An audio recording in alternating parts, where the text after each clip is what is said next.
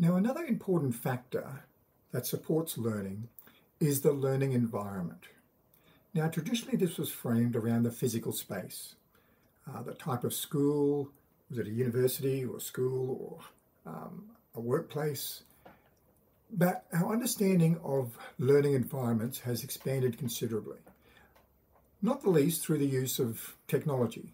A virtual environment, a virtual reality environment, can also be used now for learning, be that through video conferencing or through virtual reality environments and virtual spaces.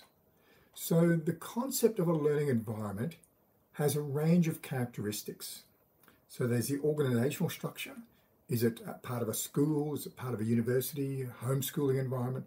A whole range of different factors that relate to how it's organized. There's the structure of it. Is it very strict and rigid? Say in the military, where everyone learns exactly the same thing at exactly the same time, doing exactly the same activities, versus a very open structure, such as your own learning, or certain schools that have been set up with a very open community-based learning approach. Is it institutional or non-institutional, such as homeschooling? Does it have a schedule that has to be followed?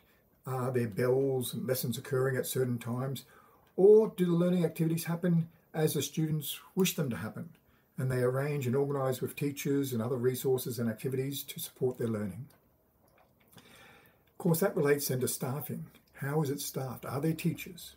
Are there teaching assistants? How many teachers are there? Is it just one teacher for 100 students? Or is there a much stronger student-teacher ratio?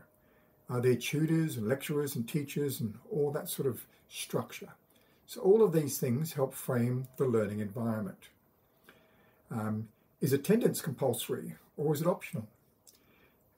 What requirements are there for the teachers? Can the teachers be from the community, or do they require specialised training and certification? What sort of assessment is involved? Is there assessment? Is the assessment high stakes, where it's going to determine whether or not someone gains employment or access to further courses? Or is it much less low stakes, where it's simply there to guide students in their progress? Are there partnerships and mentorships and bringing in other experts from outside the learning community to support the learning and making it a more extended community? And what sort of organisational model is there? Is it a large, complex organisation such as many large universities? Or is it a small, intimate organisation such as a small primary school or one teacher school? And then there's the curriculum. Is it set externally? Is it decided upon by the teachers and educators? Or is it done collaboratively with the students? These all help frame the nature of the learning experiences and the learning environment in which they occur.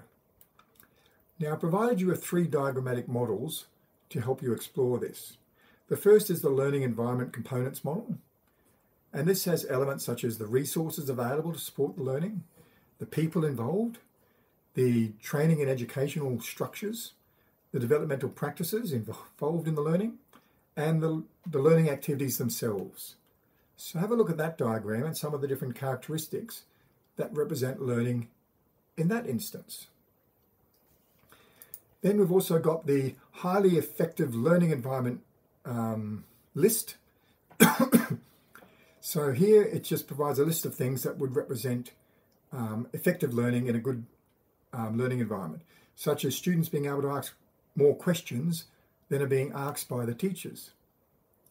Are the questions valued more than the answers and the process of asking questions rather than simply identifying facts? Where do the ideas come from? And can they come from a whole range of different sources? Can the students contribute ideas on what they're learning and how they learn? What sort of learning models are being used? Some of those pedagogies that you looked at in the concept map. How are they decided upon? Who decides how the learning actually occurs and how is it structured? And is there a variety? And a range of other elements that you can see in the list. Does the learning occur into the community, or is it all done in an abstract, separated environment that we commonly call school or university? Is assessment transparent and persistent and relevant and authentic? Does it actually have meaning? Or is it an abstract process of ranking students? What is the criteria for success in the learning? Is it for students to learn things that they're interested in? Or is it to learn particular elements that are then going to provide some sort of accreditation or credentialing, gain a score so that they can determine whether or not they can get entry into a university course or to pursue further studies? And are the learning habits that are part of the philosophy of the environment, are they practiced by all involved? Are the teachers actively learning? Do they demonstrate through their actions what they expect students to demonstrate? And finally, is there constant and creative opportunities for practice and growth? Or is it much more around learning the theory and being assessed on the learning of the theory rather than growing as an individual and being able to express that growth through new capabilities as a result of their learning?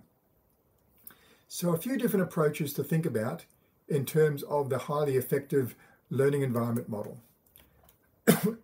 And then we have the circular model. In the middle, it focuses on student success, but it's very much aimed at developing a learning culture. So the learning environment enculturates practice.